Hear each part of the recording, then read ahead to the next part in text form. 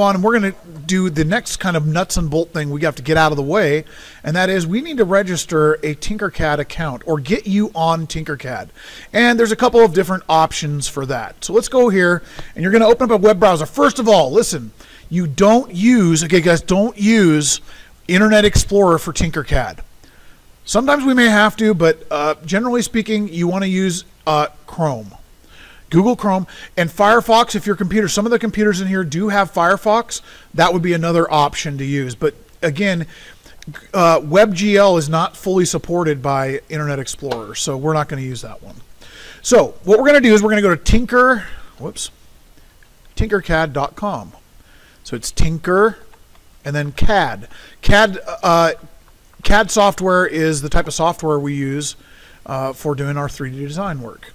Okay, now listen, if you already have an account, you would use sign in. If you're new and you don't have an account already, you're going to go to sign up. Okay, so here we go, and you're going to sign up.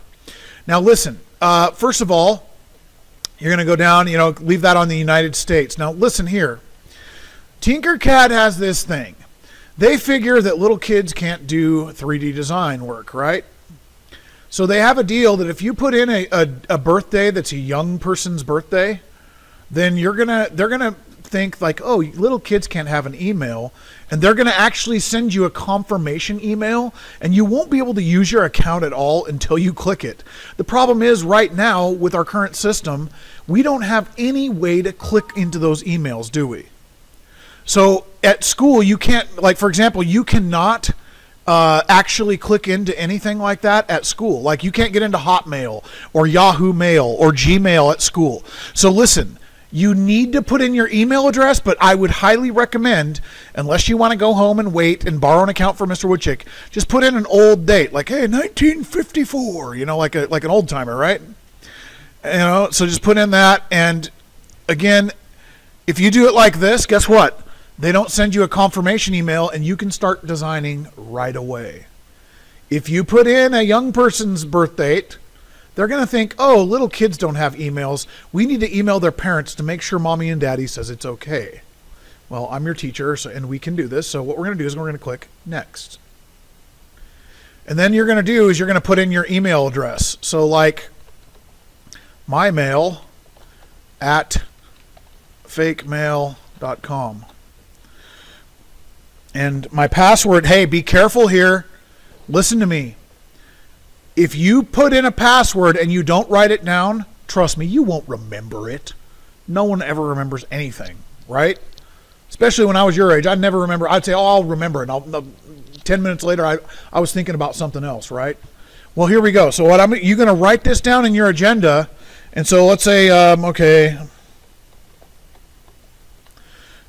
And it has to be, now listen. Look what it says. It says it has to be 8 characters and at least 1 number and 1 letter. So you have to have a number and a letter somewhere in there, so mine wouldn't work.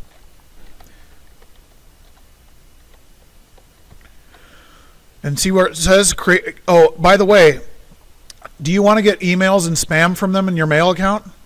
Nope. I would unclick that one, and then they won't send you advertisements. And then press create account.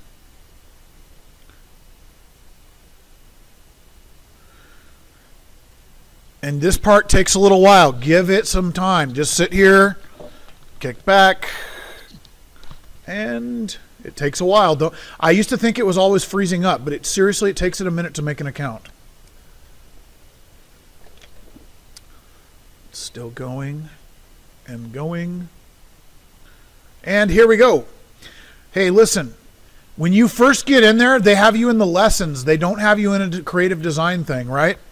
So instead, what you want to do, what I would recommend, hey, if you want to do the lessons, it's no problem. Let's learn to move the shapes. Well, here's a hint. You just grab them and move them. You know what I mean? So you just, it's not very hard. Hey, look, I made it. So these are kind of really basic. Hey, good, I made it. I win. I would recommend that you just get out of this right away, go to Exit Lesson, and then look at this, okay? Check it out. When you go down here, go to All Designs, and then Create New Design. And here's how you use this program.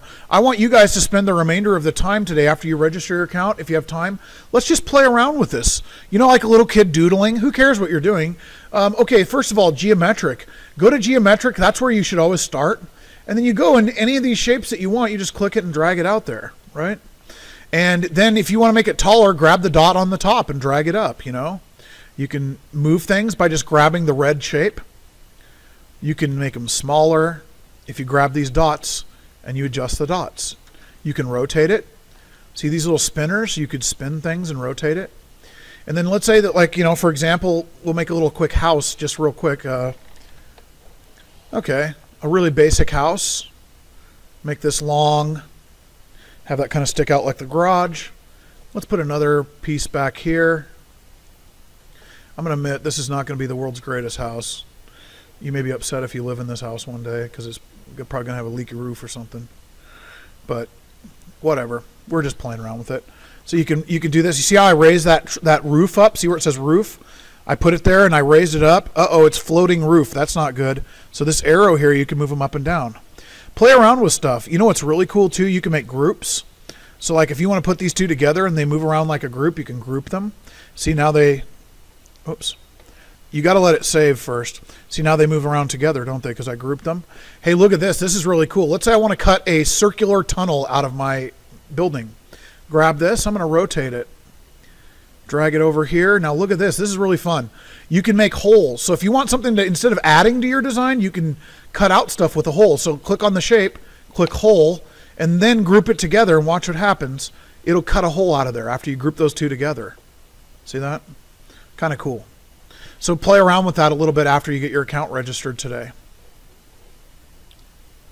Let's go ahead and stop my recorder.